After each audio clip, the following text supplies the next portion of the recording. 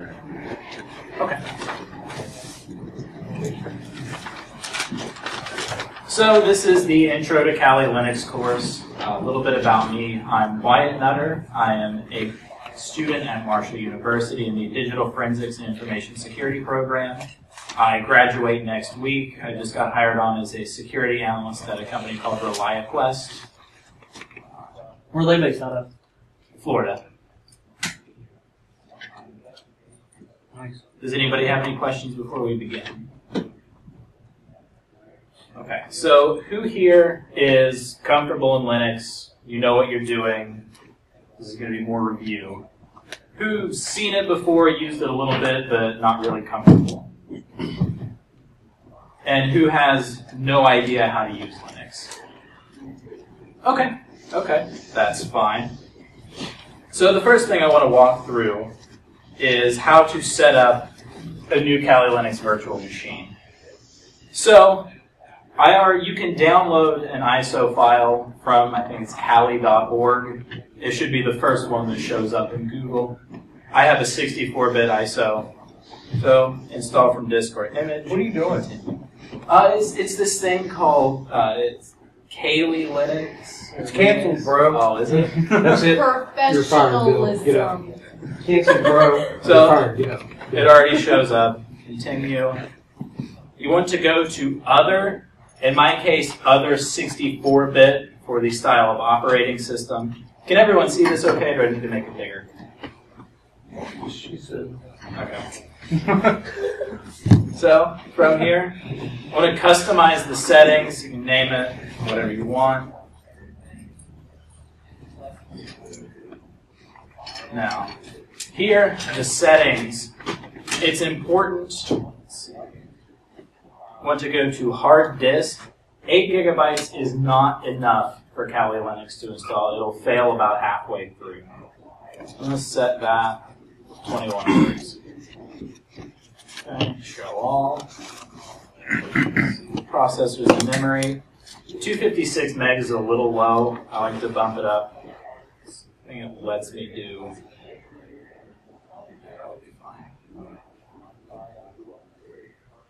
So from here, we play it. And at this point, it is just a Kali Linux install. Can I help you, Bill? I'm the official photographer. I wanted the 64-bit version. Do you have any? Yep. Where are they? Right there. Okay, I got it. Thanks. Okay, careful you don't spill any Diet Coke on my laptop. Install. I'm going to let it run through because I've got some stuff I want to talk about in the meantime. It'll take probably 20, 30 minutes. I have a question. Yes. Will this be on test? Yes. I actually have a quiz at the end. I don't have any certificates if you pass it, though. Sorry.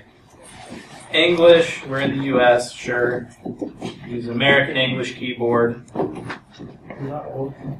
So, from here, the way I want to handle this is essentially going to look a lot like the P-test or penetration testing framework.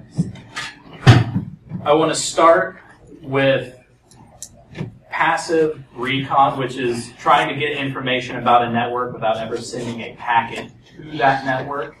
I want to move into active recon, which is where you get into visiting the website, seeing how it's laid out, doing nmap scans and that sort of thing. Moving into exploitation with set and metasploit, and going into post-exploitation. So from here, you just hit continue for the host name. Don't need a domain name, hit continue. Root password. For simplicity's sake, I'm just going to type in root backward. You want this to be something secure because even if you're running a VM, you don't want to have weak passwords.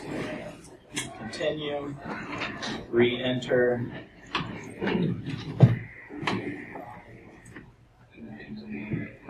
Eastern time zone. And there is a graphic install. It's just a little bit slower in my opinion.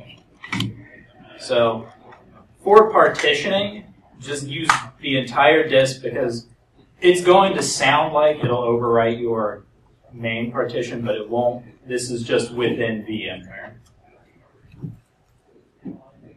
So if it gets up to the 21 gigs, is it just going to keep expanding? I don't believe so. I think you have to manually allocate more space. It'll just tell you, like, hey, I can't do this anymore. All files in one partition. Finish partitioning and write changes to disk. It's going to highlight no by default, so you have to move to yes. Do write the changes. And from here, it's installing. So, is there any major disadvantages to running off the thumb drive? Like, I know if you have a VM, you can take a snapshot, trash it, and then come back. But is there any running off a thumb drive? It's going to be a little slower. Depends on whether you're using USB 2.0 or 3.0 as well. It's going to be a little slower. But with Kali Linux, it shouldn't make a huge difference until you get into scanning and exploiting. And you can also run this as your boot partition. You can have Kali be your operating system for your entire computer. It is faster that way, and it is much easier to network running instead of a virtual machine, just running a computer with Kali on it. But for me, it's a little bit easier to just run a VM because you can use the laptop for other things as well. And if you manage to completely screw up your virtual machine, you can either get rid of it or revert to a snapshot.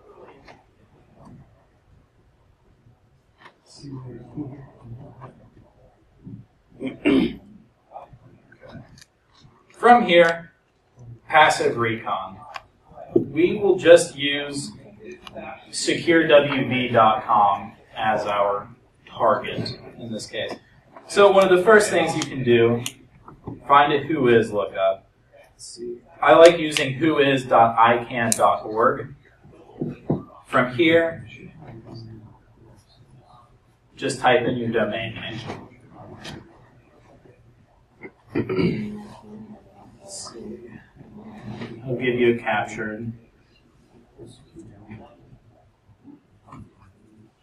So you can get quite a bit of information out of a whois record, depending on the contacts. Sometimes you'll find that you get one-in-one private registration or something similar. That means whoever set this up did their homework, they know what they're doing, they don't want their personal information plopped out there for anyone to see. You can find contact information, mailing address, phone number, email. And this can be useful for spear phishing attacks, trying to gather email addresses, find who's working at an organization, what they do. Does anybody have another website they want to look up, another domain? Yes? 4chan. 4chan? Okay. Go to security. Go to security. This, again, scrubbed, it's all 4chan host master, so this not going to find anything particularly useful here. You want to build? Don't you have a website? You still have that? You got rid of it? Yeah, I have that website called the Daily Stormer. Oh, yeah? Yeah? See, what's the I URL am for the that leader again? of the alt-right. Okay, sure, that's a great example. What's the URL for it again? www.dailystormer.com. So for anybody who's not familiar with Weave, the Daily Stormer is a neo-Nazi website run by Andrew Auernheimer, otherwise known as Weave. He's the guy that got arrested and imprisoned back in 2011 for AT&T customer data.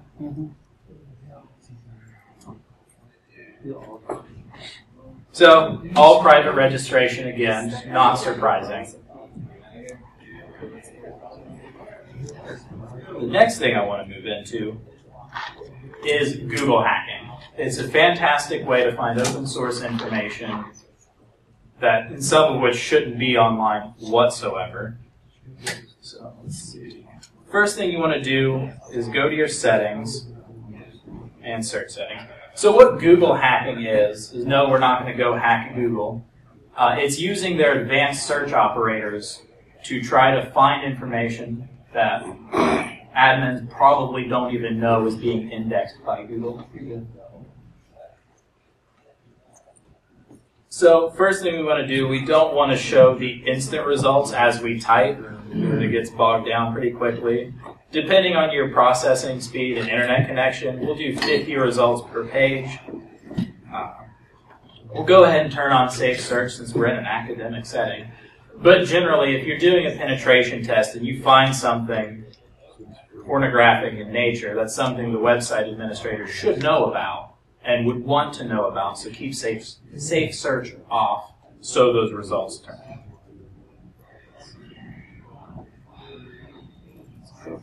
Save.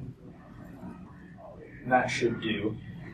So, one of my favorite queries, it's very general, use the in-title operator. And what that does is any text in the title of a web page will appear. Do index.of. So, got ahead of myself a little bit. The general syntax for Google queries is operator : query. And it is delimited by spaces. So anytime you put a space in, it will break the operator and start a new one. And the period stands in as a wildcard. So index.of will show any web page with index of in the title. And that's helpful for finding directory listings. It's common verbiage to find index of a directory.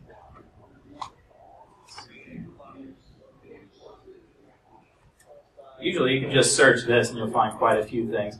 One thing I've noticed, this is why we keep Safe Search on, by the way. So one thing I've noticed is a lot of the times you'll find universities that have personal web pages around 2005 to 2008 when that was the popular thing to do. And a lot of people put pictures in there that should not ever be put in there. Because it looks like they don't know that that's public information. They just used it as private storage. But you can also find other documents sometimes that probably shouldn't be made public either. And where you can find a plethora of Google queries is Exploit Database. They have a Google hacking database specifically set up for this. So, files containing passwords. They have 200 different queries listed right now that will search specific types of files for passwords. Let's find an easy one.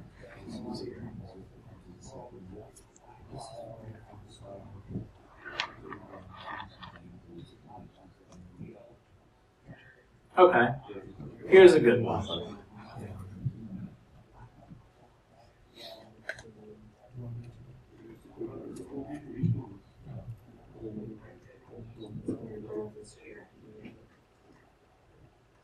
So, what this does, ext is essentially just the extension of a file. You can also use file type as that operator. And this is looking for CSV or comma-separated value files. And the in-text operator does the same thing as in-title, just in the body of the web page. So this will look for any CSV files with the word password in them. It's beautifully simple.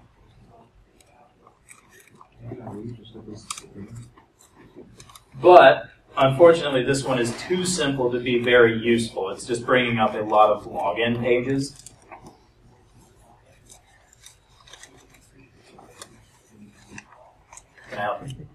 He's old. He needs to get closer to see. Oh, is that? He's bringing the professional. You might want to keep an eye on Taylor. She's had some issues with Cali Linux. She told me to leave because that smells bad. Okay. Must be the What Ben issues are you Gay. having? It's the same Windows game. I got it. You got it? Okay. He's See if I having can- some issues. I'm not going to download it from scratch. The discs are giving me the business. It's not a big deal. I'll figure it out. You sure? Thank you. Yep. Suspect USB drive I've got on here. I mean, Is that better? you're not really selling me on that. Do you guys actually see it now? Okay. Yeah. If this doesn't work, I will take you up on that. Thank you.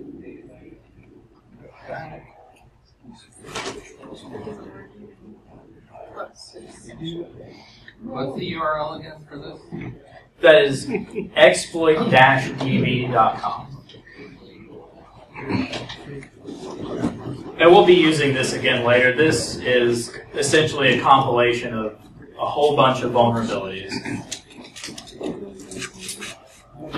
So, Wasn't there a book about this, Rick?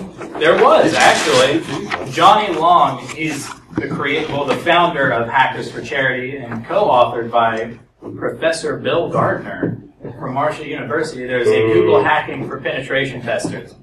Thank you for giving him credit after you left. Yeah. It makes it so much better. See, here is the latest version on Barnes & Noble.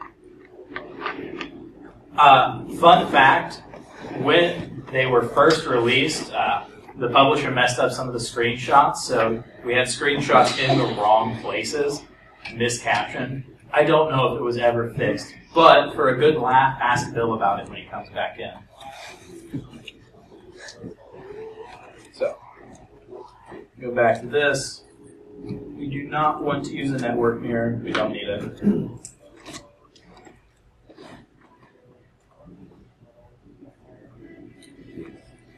If the install fails, I've got another one ready to go. It's fine.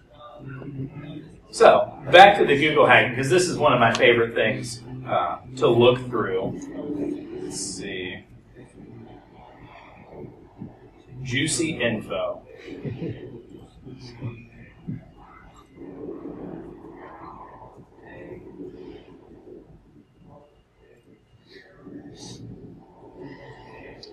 If anybody sees one they want to see, just yell it out.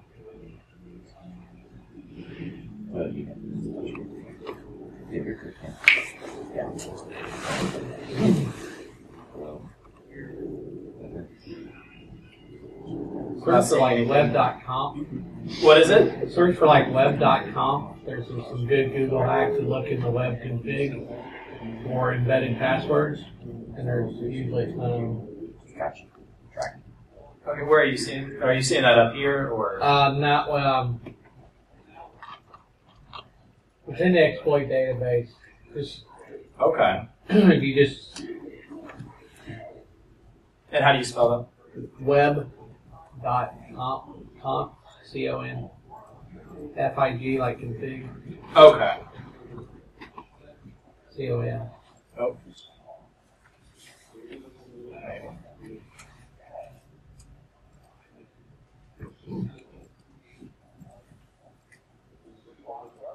I'll take off your juicy. Just do it in all. Oh, yeah.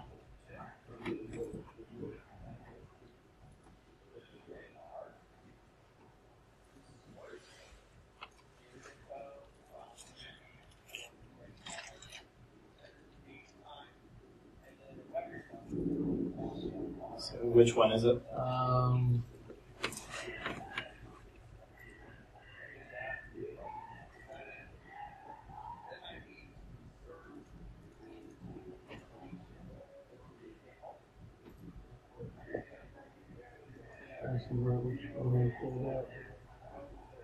Do you have it pulled up? I can just type in the query if you have it.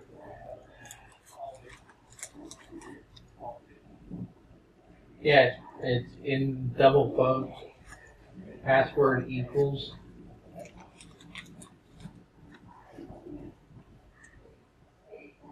In space. In URL colon web.com space minus in text colon web.com space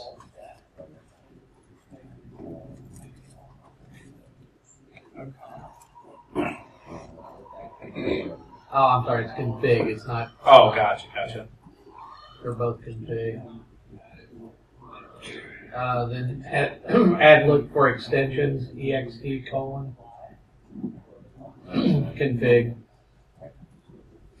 Okay, so this is looking for .config files with the exact phrase password equals space.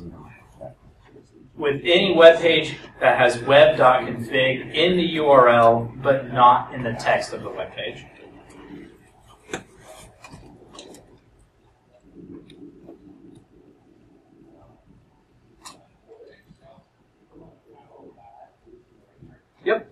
And already on a couple of these, that first one looks, it's under image, and you can see plain text passwords if you look. Well, let's see if I can zoom this in again.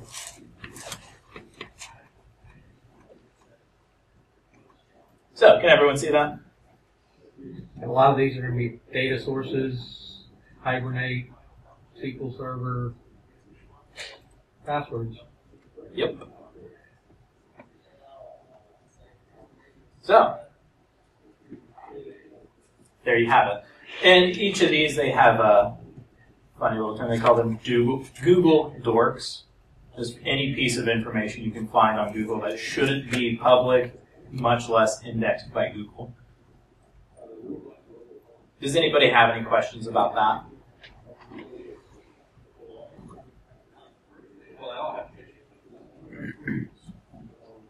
Move back here. Yes. Select the device by default. Now, is anyone installing this along with me? Like, is anybody setting up their Kali environment right now? Do you have any questions or any issues so far? Okay. So, installation complete. Maybe. While it does that, I already have one running, so. Yeah. We found one here. It's some guy's Gmail address, username, and password because he has an SMTP server set up for Gmail. Yeah, that's pretty bad. Brilliant. Here's my Gmail account for my SMTP server. All right. So, there was one tool I wanted to go over as part of passive recon, and that's called the Harvester. So what this does is it will take specific information sources. You can actually see the data sources here. Google CSE, Bing, PGP, LinkedIn, Twitter. This looks for email addresses primarily. Let's see. You can do DNS brute forcing for domain names, reverse queries. We're not going to get into that. I just want to do a very high-level example for it. So we'll run it again. Just SecureWV.com again. Use -B option to specify our data source. We want Google, but that should come after our domain. The domain we want to search -D SecureWV.com.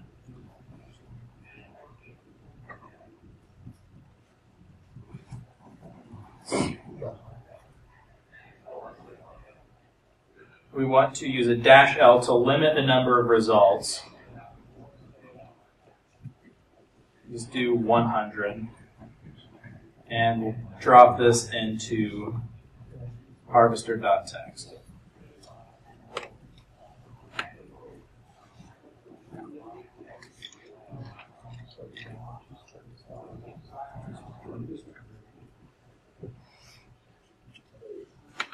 The only thing we found was coninfo@securewv.com. Does anybody else have an example that they want to try to use? Now keep in mind, this is only searching in Google. This does not send a single packet to the target network.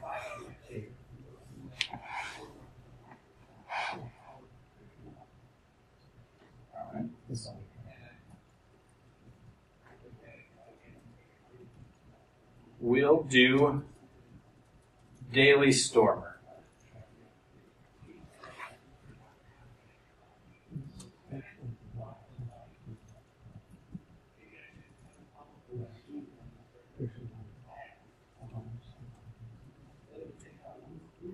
So we didn't find any email addresses associated with that domain on Google. Does anybody have any questions about this? Any other examples they want to see with it? We can try it again. in Bing as opposed to Google, see if it gives us anything different.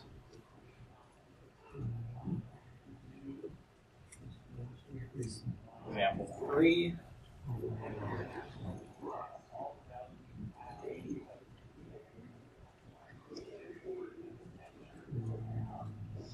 No emails. So, does that make sense to everyone? Any questions at this point? Okay. The next thing I wanted to get into is active recon. This is where you actually go to a website to find information, scan the target, and first we'll, oh hey, it works. Look at that. So, I'm going to go ahead.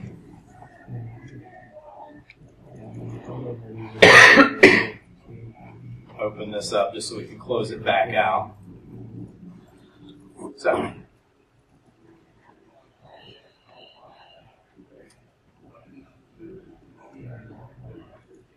here we can go to About.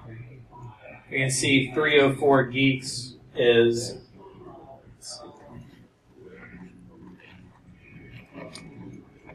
the organization responsible for hosting the event. So we can go into plenty of rabbit holes trying to look for information, but does anyone have any questions on where to go from here?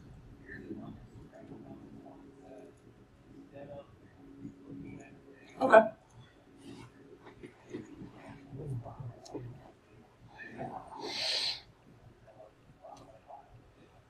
I do have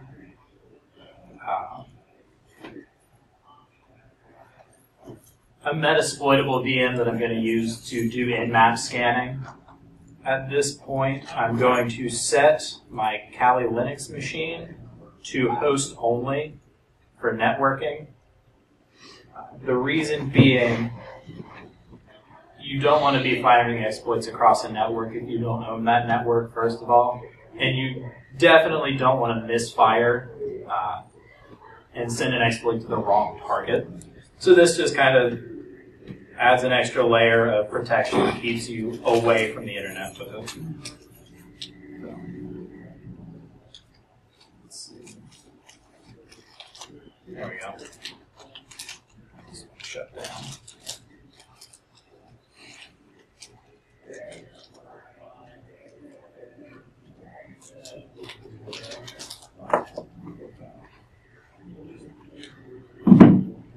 So, InMap is a port scanning tool. Is everyone familiar with what a port is? Does anybody not know? And it's okay if you don't. I've got an explanation ready. Somebody say they don't know what a port is. Okay, awesome. So it's essentially an extension of your IP address that tells the computer what application network traffic needs to go to. So whenever you have port 80, that's a web server. So anytime a computer gets something with port 80 attached to it, it'll send it to your web browser. And the way InMap generally works by default is by abusing the TCP handshake. Does anybody not know how TCP initiates a connection? Who does know how? Okay. A lot of hands not up. So it's called a three-way handshake. And that's because when you initiate a connection through TCP, computer A sends a synchronized packet to computer B. Computer B sends back a synchronized acknowledgement packet. Computer A sends back an acknowledgement packet. And that's essentially me walking up to someone saying, "Hi, how are you?" They say, "Good, how are you?" And me saying, "I'm fine." And what InMap does is it cuts off when it gets a synchronized acknowledgement or a SYNAC packet. So it says, "Hi, how are you?" The server says, "I'm good, how are you?" InMap stops replying. And the reason it does that is because that breaks off the connection before it's fully formed, and it no longer gets logged. Have I lost anyone? Does that make sense, kind of? Okay. So, I'm going to do here.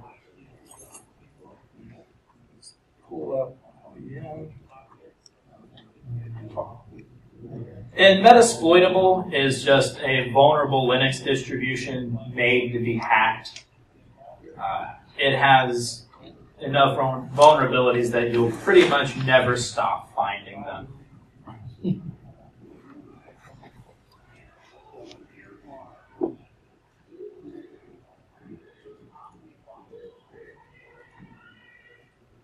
And right now I'm just waiting for it to load up so I can do an ifconfig and have its IP address really quickly. But actually we can just find it with nmap. So nmap dash sn will,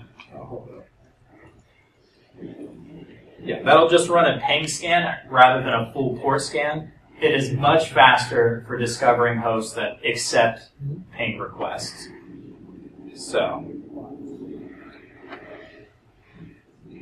do an ifconfig on our Kali Linux machine. We find is 192.168.108.131. So we're in the 108 subnet, which is where the Metasploitable VM will fall as well. So what we can do, -v is for verbose. That gives you output as the scan is running. -sn 192.168.108.0/24. This will scan from 0 to 255. Does that make sense to everyone? Do I need to explain what that's doing? Okay. So, this is only pinging each host one time, or each potential host.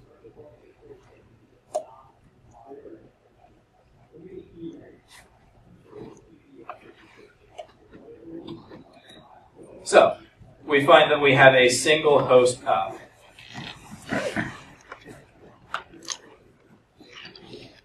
And that is 192.168.108.254.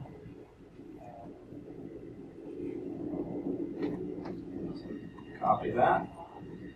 Since we don't care about being quiet, we're just going to throw everything that nmap has at this IP address and see what comes back up.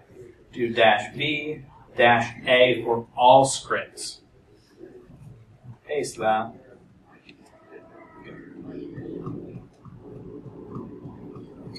It'll first run just a basic nmap scan to say which ports are open on the machine.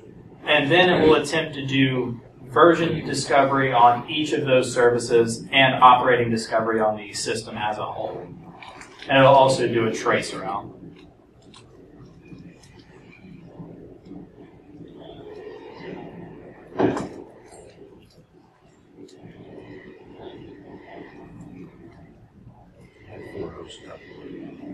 What is it?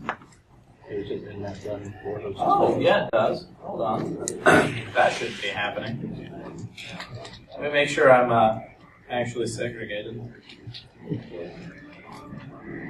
Because I may not be. I may have goofed. No? That's interesting.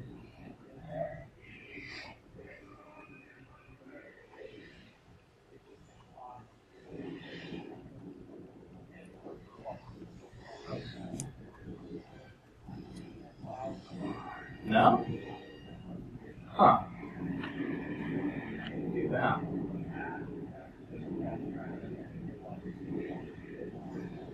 Sure enough.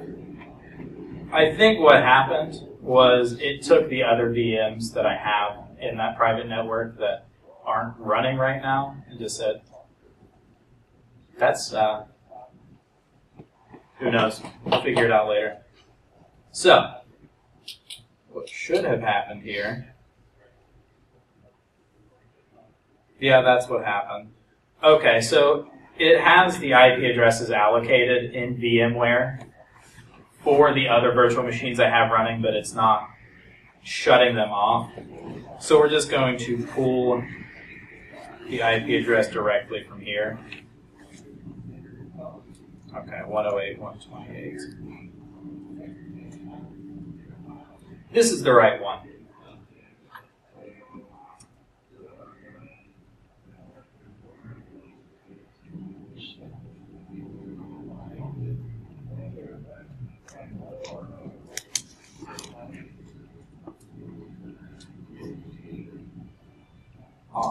That's what it should look like.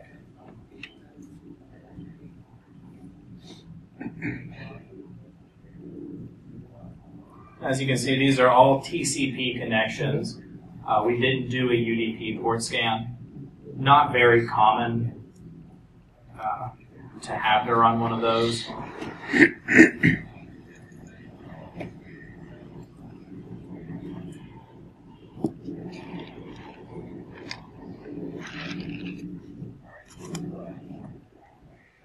And this is the part of hacking they don't show on TV, where you sit and you wait.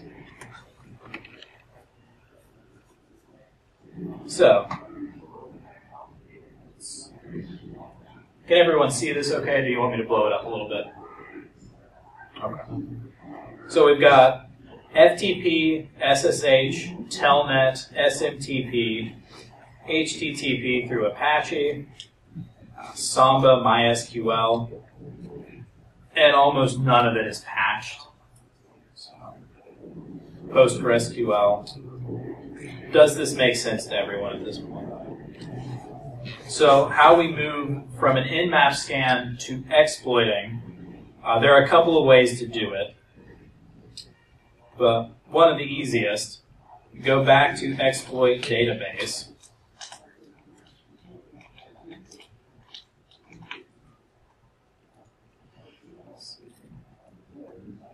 Exploits.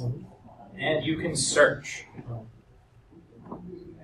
So if you happen to know the CVE number for a vulnerability, you can directly type that in. But in this case, we're just looking for a service to exploit. So, what we can do from here, so we know this is running Samba 3.x to 3.x. It's somewhere in there. But we can search for a Samba SMBD.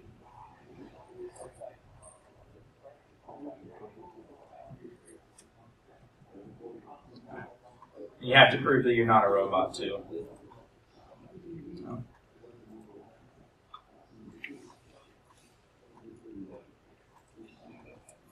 This is the best part of the presentation. Good job. First try.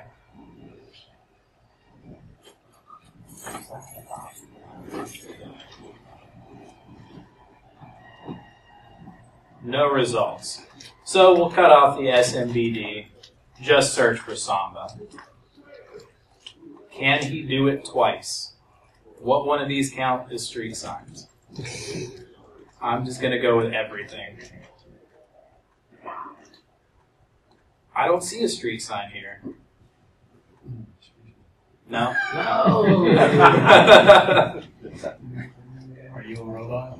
I actually might be. Does the little bar count as part of the street sign, or there's no actual sign? All right.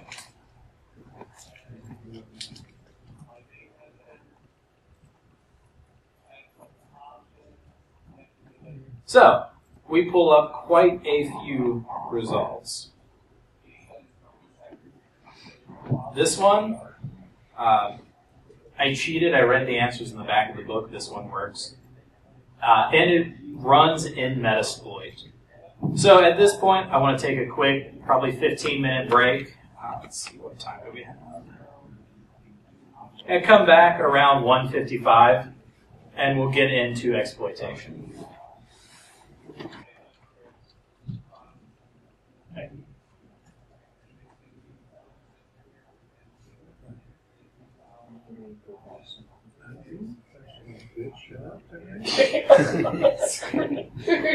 Straight up professional right there. Wow.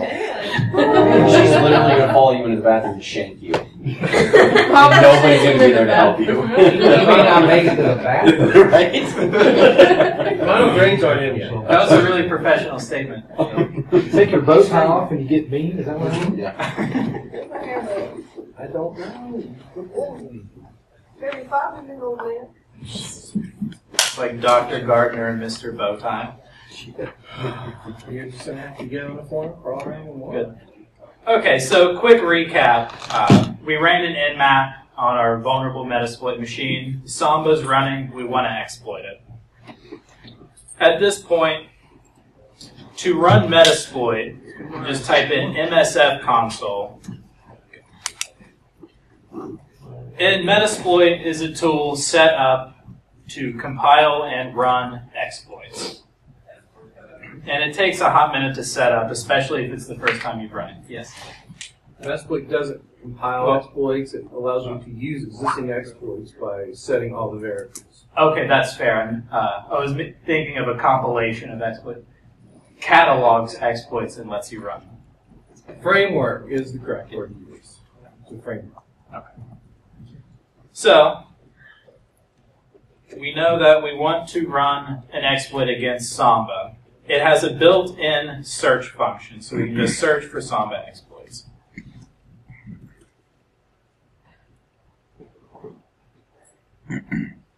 And we're going to use slow search today.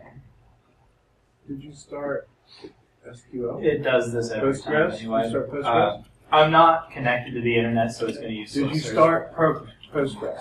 I did not. That's the reason you're getting a slow search. Even when I started, it's still slow searches. Whatevs. So, I'm going to save us some time. This is the exploit I want to run. Otherwise, yeah. This one works, and it's a live demo, so I'm not going to change it. So use.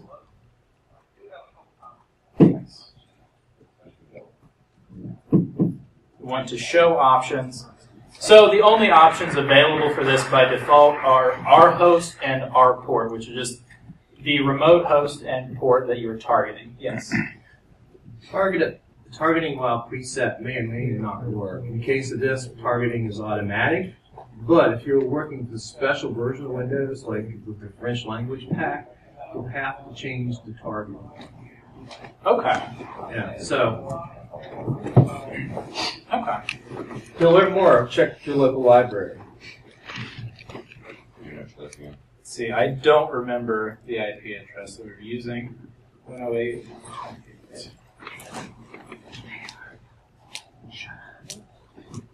And We're good, man. Thank you. it will work if you don't capitalize our host, but the creator of Metasploit says to capitalize it, so that's what I'm going to do here. And at this point, type out the word exploit so you look and feel at least 10 times cooler and run. So at this point, we have a command set. Yes. Go back up. You set your L host. You don't need to for this one. You It's set it If by HD default. Moore were here, he would be having connection. Would it? Well, you didn't tell it which payload to use. What? Right, no, let's just go in for defaults here. I'll get into payloads when I do Windows. So, basic intro to exploitation. We're in, you can do an ls in the root directory. You can do anything you want at this point. Control C out. So, from here, the next machine I want to go over exploiting. Where did it go? Here it is Windows XP. This one is might be at risk. Yeah. Your computer could be at risk. It's- Careful. so turn on firewall or some UVs. We'll go no, we're fine. It's fine, Windows. Nothing is wrong here. This is not the Windows you're looking for. So we'll just do a quick IP config. So we're in the There's same. unused icons on your desktop. Oh man. This one looked Hey, come on in. Oh, Jesus. Abstain. So Join the party. at this point, just open a new terminal to run Nmap.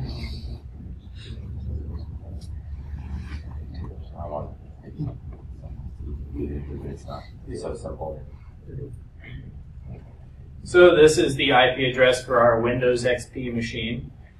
And I wish I could say that this were a purely conceptual exercise, but people still use Windows XP in business environments today. It's not uncommon. A lot around here. Oh yeah. A lot. No, the last company I worked for used Windows XP on everything. I've still seen Windows 2000. What company was that? Since I'm being recorded right now, I'm going to go ahead and keep that to myself. But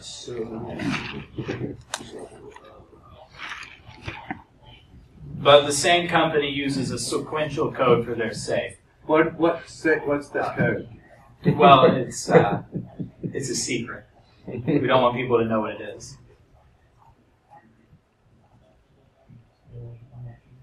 So we can see that this is in fact running SMB. So for those of you who are not familiar, MS08067 is the CVE number for one of the most reliable exploits that has ever existed, particularly for Windows machines. So,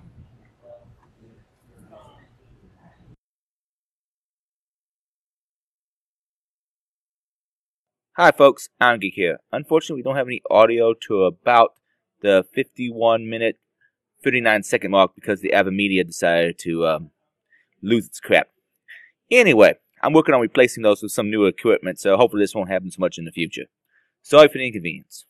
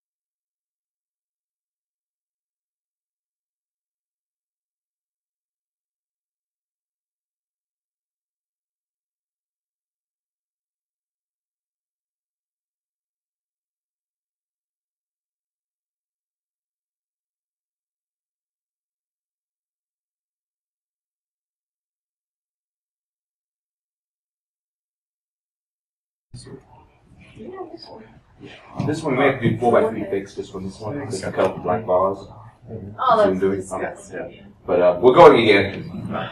Okay. So now we've migrated to the explore.exe process so that if SMB gets shut down, we still have a shell. So from here, we can do a hash dump. And here are the hashes for each of the passwords on each of the accounts. Let's see. So, yeah, I'm sorry. This sucker's off. Well, I'm not talking about you. Wow. It's fine. But this sucker, Thanks, Bill. Sir, we're going to have to ask you. this sucker tastes really bad. Unlike you, I'm going to take the high road in the middle of my presentation. You want this back? And from here, you can feed in these password hashes to Google.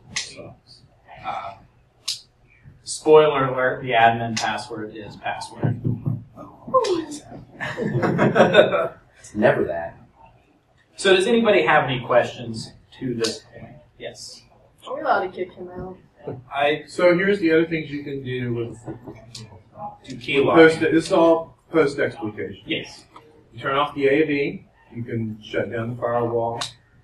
You can pivot. You can set up routes from Postgres. from interpreter. You can also drop the shell by just typing the command shell, SHELL, 9132. So you can do who am I, and you're an administrator. That'll be $20. $20, huh, for a command that's not recognized in Windows shell. Thanks. You're great. So what is the command? Oh, it was who am I is not part of Windows. What? Yeah. What is the command? Pineapple 24. What is it? Yeah. Yeah. You can also add users. You can delete users by using, by just basically using Windows commands.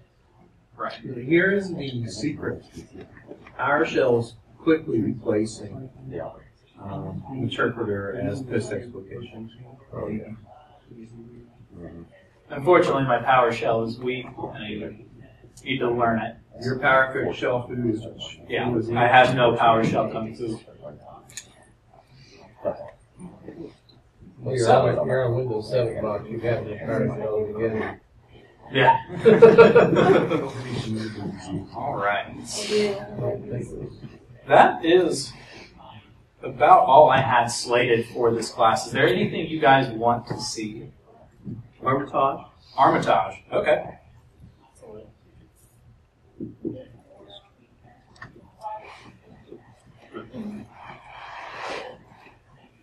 I'll be honest with you, I've never run Armitage. I can tell by the fact that you don't know how to start it correctly. Go ahead. Yeah, exactly. So, you want to help me out here? You're okay. It's because we don't teach Armitage in my curriculum because I teach it the OSCP way, not the Script Kiddie way. I'm sorry, is Ethan around here somewhere? So, Armitage, as Bill was saying, we don't work with in the program at Marshall. That's not to say it doesn't have its usefulness as a tool. It's great for communicating between pen testers. It is slower than running in the command line. The problem that people have is when somebody knows how to use Armitage, but they don't know how anything is working, and they couldn't do it in a command line. That's my That is, disclaimer. you should understand what your tools are doing at all times. That's my disclaimer. I'm not trying to make And enemies if here. you don't, you're a Script Kiddie. So, does anybody have any questions? Yes, when is Armitage going to actually start? I don't know because I don't know how to use it. You got like 512 RAM on that VM, or? He killed it. Yeah, I did kill it. I'm sorry. Just kidding. No.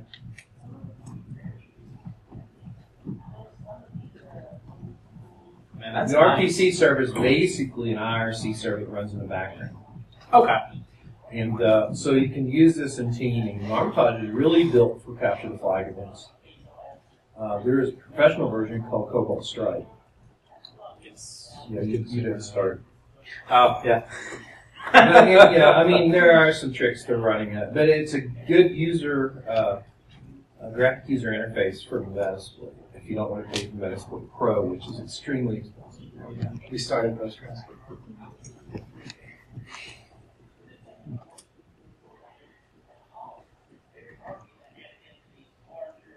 Did you start Metasploit? What is it? There's a message that'll pop up in a second. Yeah. You should probably read. Yeah. Okay.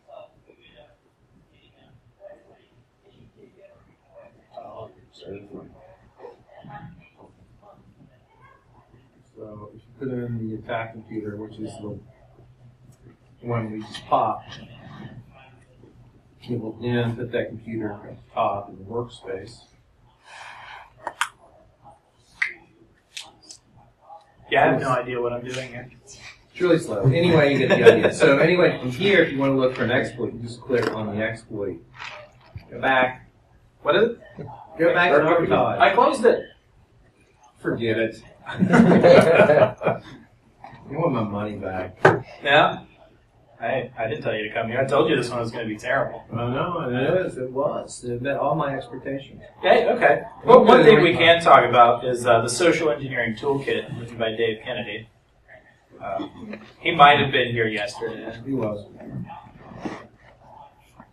Is he going to make it today? No, he left. He had to go home. Yeah, he's literally not been home for weeks. And you have 3 small kids. The social engineering toolkit just streamlines social engineering phishing attacks. So we'll go 1.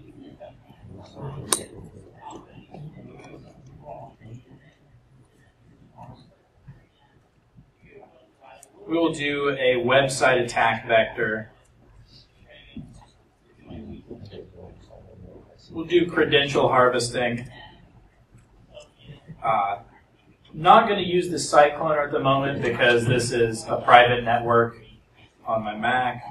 We'll do web templates.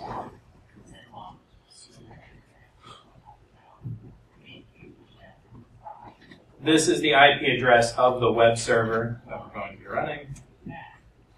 And we will use Facebook as a template.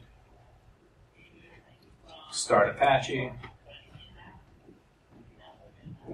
So, the credential harvester should be listening at this point. Go.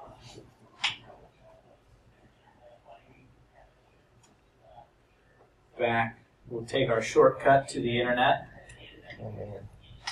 Old school. Oh yeah. This should hopefully work. Right? No, I didn't test this demo before we came here today, so no promises.